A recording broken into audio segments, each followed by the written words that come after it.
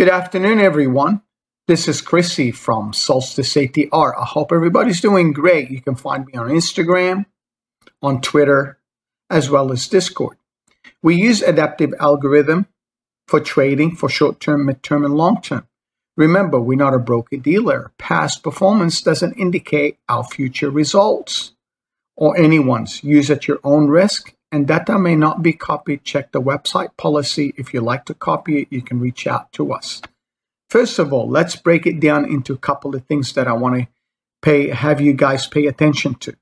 In this slide, I said, hey, we have the highest inflation in the last 30 years due to our American administration. Can this market continue till end of the year and we get a Christmas rally? Or do we have some questions regarding this market?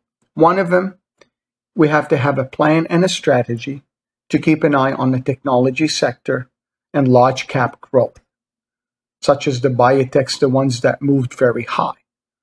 So, in order to have a solution for inflation, we have to look at the financial sector, material products, energy, gold, value play in stocks instead of staying with the large caps. I went back in history till 1995, looking at an RSI, resistance and support indicator at the bottom. The algo at the bottom is ours. It has divergence in it. But I went as far as 2017 to take a look at each event that has happened in the market when the RSI got extended above 75 to 80 and came back from the mean to get a small correction, then we continue higher. This is the 2018-17 correction. We had the 2018-19 correction because the RSI got above 75. We came back to the mean around the 15-20 and reversed back up. Then we had the COVID situation and we fell back down. In September, October, November, we had the RSI in a similar situation. Got extended, we consolidated here. Then we continued higher. And now we have 3 higher lows in the RSI. If I draw a channel from this peak to this one, we are in a downtrend. If this RSI going to continue higher, that means the market will continue till end of the year going higher. If not, it will reverse from the mean, come back to at least the 50% back in the RSI. This is showing the SPX, which is the Fortune 500, Nasdaq 100, the Russell, and the Dow 5-year 2-day, because I had to compress it to show the range a little bit tighter where we came from the mean. So one more slide we'll go through. This is showing the SPY. I did not use the SPX. These are the readings in the RSI from 2017 to 2021, where the peaks were and the resets. The peaks were, we got a reset. The peaks were, then we got a reset. The consolidation and the reversal from the peak. We had a minor one here in April, May, which was very minor. And in June, July, this is the reset that we had. We retested the July low almost, and we continued higher. Do we continue to break the 61 fib extension from last year's annual high to the 78, or do we come back from the mean to the 116 simple moving average? We are far away from the 200 SMA. These are the conditions that were met during that period of time. For the short term, we can have a down move around 5 to 2%. An average 3-month drawdown is about 7%, and a 6 months drawdown average is about 1%. But overall market can continue higher even while we have inflation in place. So let's break it down one by one. Here we have the S&P, Nasdaq, and the Dow. On the daily, you can see that last move from high to low. We got a 6.3% dump. Then we take the high from the low here to this peak here. We had a 9% draw back up. Then we had a 10% gain from the peak. But from last week's range, from the low to here, we are 9.6% retraced.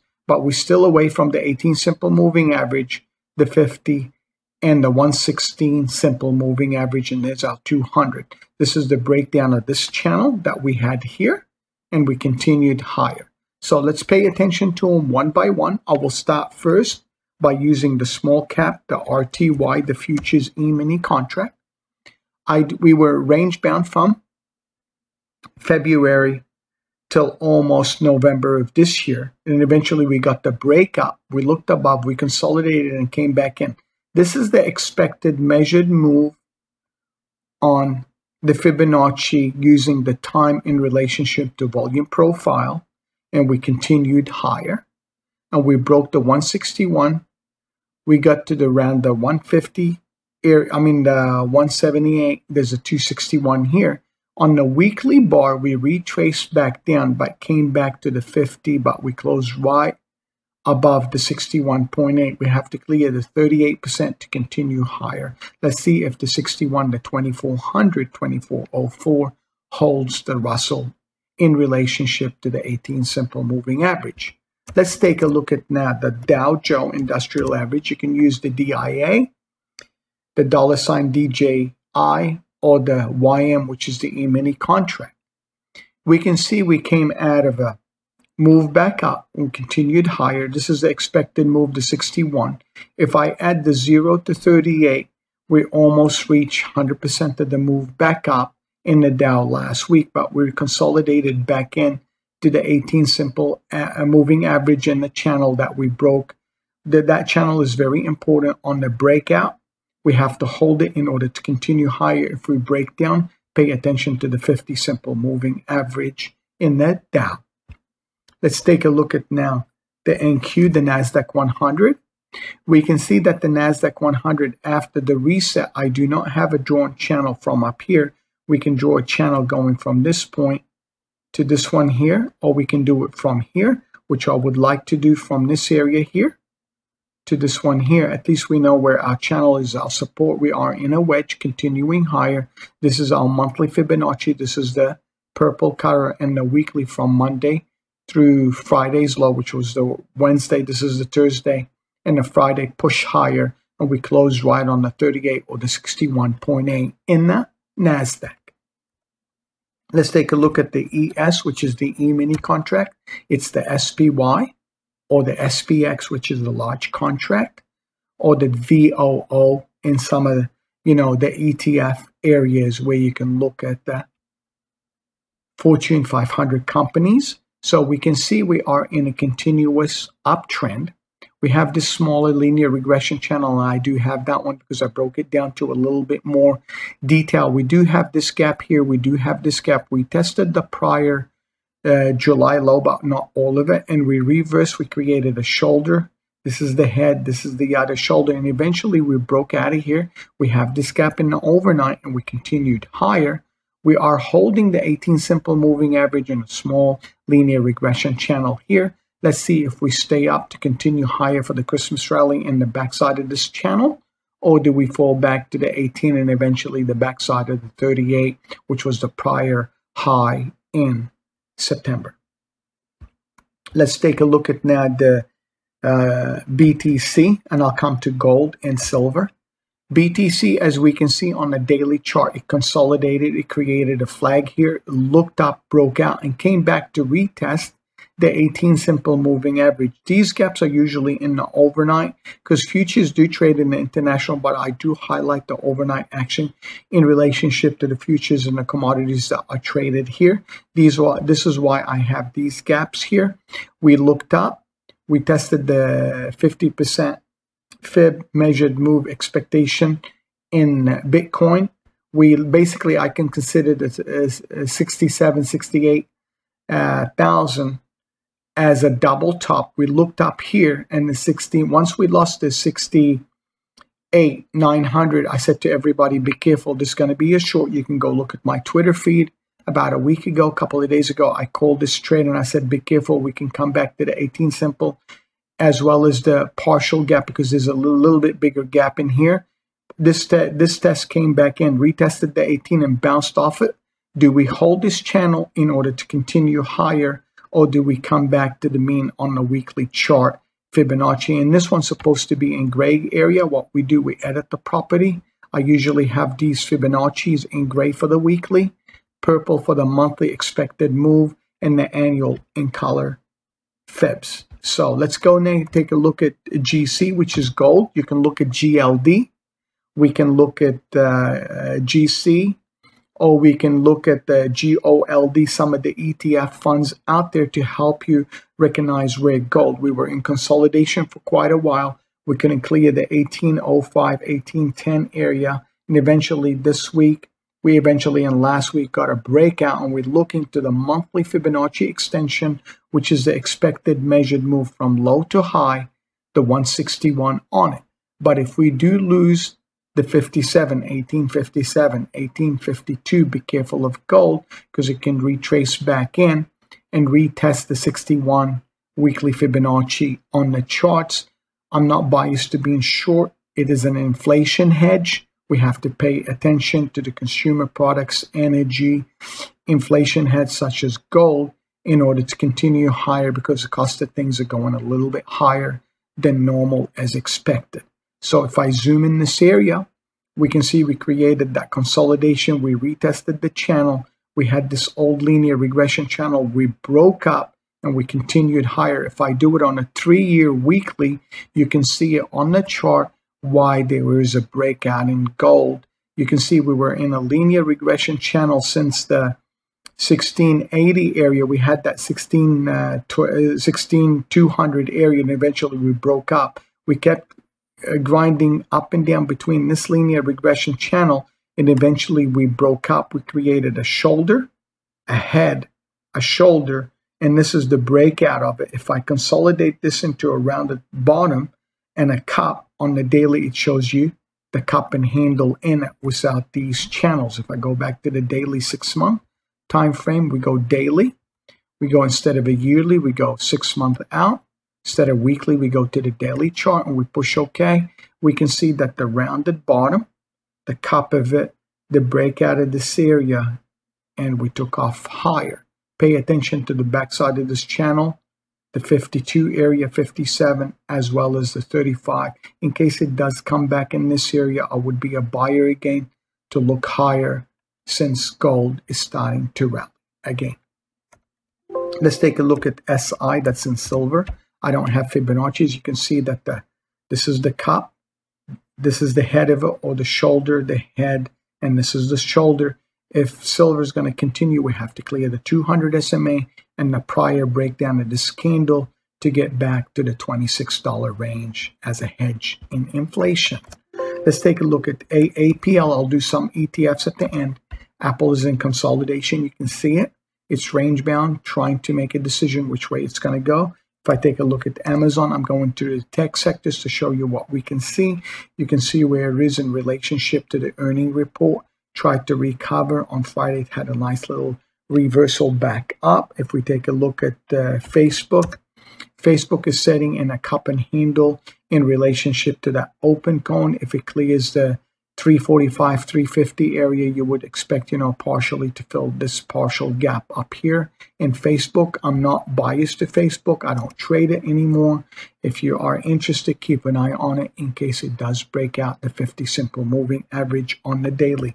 Let's take a look at Google. You can see Google is on an annual high as well. Pay attention to the channel. Take a look at NFLX. I'm just mentioning a couple of stocks to show you the tech sector, the Nasdaq 100 part of the S&P, because they are at their extreme and high. Tesla had reset a little bit compared to the other companies, and I had called last week Tesla on a short. I said be careful of it when it got that rounded top up here. I go to everybody, be careful, this candle is opening below the close of the open of the other candle and the close of it. Be careful, we may have a reversal back down. This is the monthly expected measured move to the upside. It tested the 61.8, eventually fell back down to 1,000 area. That 1,050 is very important. If it doesn't do the 1,055, 1,060, pay attention to the backside of this gap here, which is the island from the earning report, and the breakout in Tesla, which can be coming back to this area that I see in Tesla unless things do change. Let's take a look at BA. Oops, I put the wrong one. Oops. BA. You can see Boeing is in consolidation in a symmetrical triangle. You can see that channel from the top. There's one from here. We are in consolidation as long as it stays above the 218 area.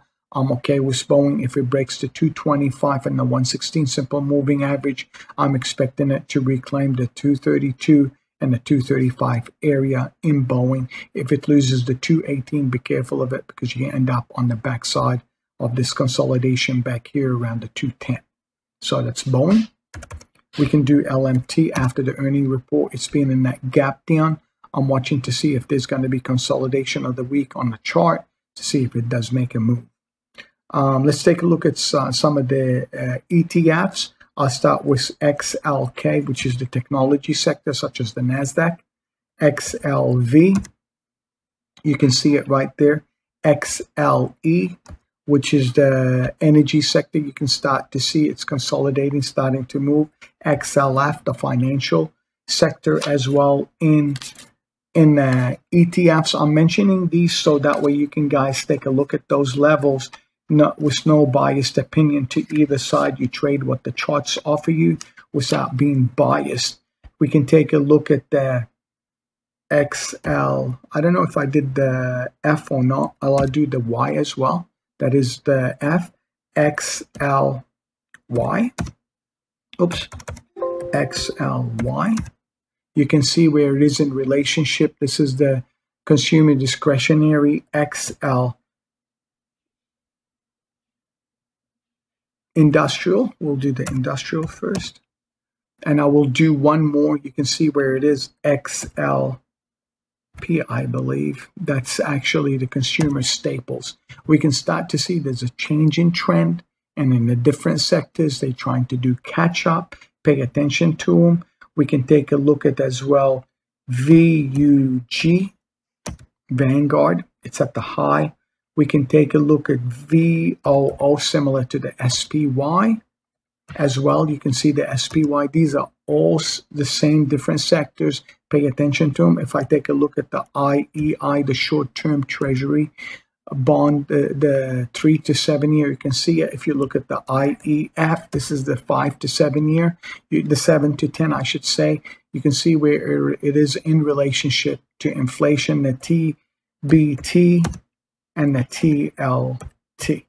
I'm just doing the inverse of it to show you where we are in relationship to inflation. I want you to pay attention to the VIX/VX. It has created an annual low. I did not anchor these fibs a couple of days ago and I wasn't able to remove them. Let me remove those Fibonacci's from the week before. Remove drawing. We can move this weekly channel here, activate. And I usually move my fibs to the right to know where in relationship this was trying to break above the 20. The 200 SMA on the daily has been a little bit resistance in the last 3 weeks. We are in a symmetrical triangle. If I take a look at it on a weekly chart, and I put the weekly chart up, we can see from the COVID-19, we are trying to make an annual low for the year. Has not made it yet. This is the monthly expected measured move. We have that $16 range that's very important, and that $20 to the upside in case we do break out, then things may change. Pay attention to the VIX, and if I go back to the daily chart, 6 months out or 1 year, you can see in relationship to where the VIX is on the daily chart, how it's been getting higher lows every time it goes up, comes back down, getting a lower low, gets a higher low, come back in, gets a high. This one was a double, almost like a double top, and eventually it fell back down. This area is very important. You can see that 1590 area here. It created last month an annual low for the year. It gapped up because of the change in the contract, fell back in, looked above almost to the 20, fell back in. I'm paying attention to the VIX. If it loses the 50 Fibonacci expected measured move, I'm looking for the 61 and eventually the 1575. If it turns here and clears the 18 back to the 1995, things do change the trend, then the sectors will change. Pay attention to what the market offers you. Let's go back last to the ES. We can see here ES, how it is in relationship to where the market is on the annual charts. Pay attention to the fibs and the levels. Least I will do one more on BTC and the relationship to all the markets, because this is people thinking of it as a hedge regarding inflation. We do have that rounded bottom. We created that cup. We broke up and we're creating a rounded bottom here on the shorter time frame. This is a very important area that the 62,000 does hold in this gap in order to continue higher. If you end up losing it, because this is the channel where you broke out of, I left it here on purpose.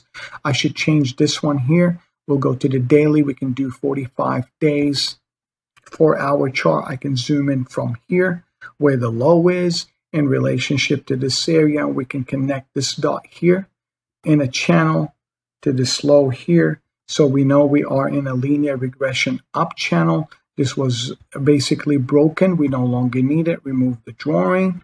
We have this up channel, rounded cup and handle. This is the roundness. This is a shoulder. This is a double bottom. Then we broke out of that symmetrical triangle on this gap. You can see the gap was here in the overnight. The gray area is the gap.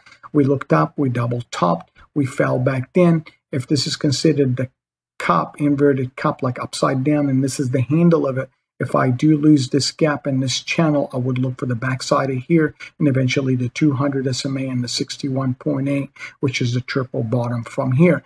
But if it does reverse and clear the 50 SMA and the 38.2 or the 61.8 here, then we can go back off to the races to the other side of the fence.